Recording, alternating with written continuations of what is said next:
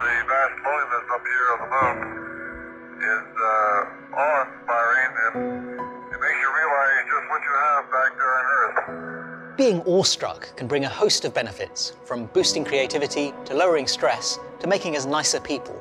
But what exactly is awe, and how do we get more of it in our lives? You don't have to go into space to feel the power of awe. Have you ever been stopped in your tracks by a stunning view or gobsmacked by the vastness of the world around us? Psychologists Stacker Keltner and Jonathan Haidt define awe as a feeling we get when we're confronted with something vast that transcends our frame of reference and that we struggle to understand. It's an emotion that combines amazement with an edge of fear, and it can dissolve our very sense of self. Throughout history, powerful leaders have exploited awe to exert control, using grand buildings, monuments, and stories to make their subjects feel inconsequential. Think about the pyramids of Egypt, the Inca temples of Peru, or even Trump Tower. And although awe has often been linked to spiritual or religious experiences, atheists can feel it too. If you stand in front of a dinosaur skeleton, a cathedral, or an amazing natural view or artwork, you're quite likely to feel something similar to what Jim Lovell felt when he looked down on Earth from above. By expanding our attention to see a big picture, awe can make us feel very small. Literally. One study found that people drew themselves smaller after an awe-inducing experience, but it didn't affect their sense of status or self-esteem. Another study found that people who watched an awe-inspiring video estimated their bodies to be physically smaller than people who just watched a funny or neutral video. Using fMRI scans, scientists have found changes in the brain that might be responsible. When people feel awe, it lowers activity in the default mode network, a collection of brain areas thought to make up our sense of self. That might be why awe can make you feel like you're stepping outside of yourself and your internal monologue goes quiet. If you want to see videos showing you awesome discoveries from the world of science, you're in the right place. Subscribe to our channel to see more, from the way sunlight affects your body to how to survive a black hole.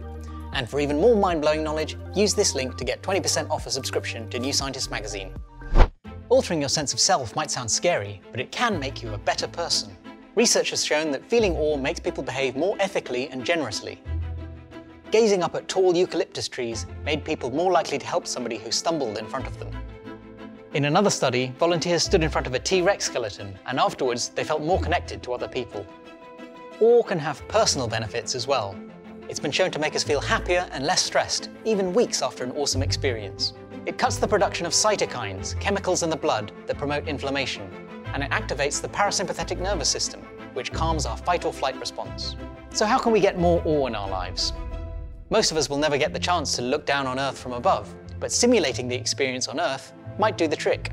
When researchers took more than 100 people on a virtual trip to space, the participants reported similar benefits to real astronauts, including tranquility, elation, and increased altruism. Seeing expansive videos of Earth has been shown to boost people's curiosity and creativity, inspiring them to think more originally in tests, show more interest in abstract paintings, and persist longer on difficult puzzles. Another way to induce a powerful experience of awe is through psychedelic drugs. Magic mushrooms and LSD also suppress the brain's default mode network. Volunteers who've taken these drugs for research describe having their sense of self altered and feeling more connected to other people. They report feeling happier and more altruistic afterwards, and these benefits can last for a year or more. But you don't need drugs to get a regular dose of awe. Surveys suggest people feel low-level awe on average a couple of times a week. Getting more could simply be a process of thinking about what inspires awe for you and building it into your routine. Whether it's looking at the night sky, listening to a breathtaking piece of music, or watching mind-blowing science videos on YouTube, it's easier than you think to feel awe every day, and doing it can give you superpowers. Kind of. Like and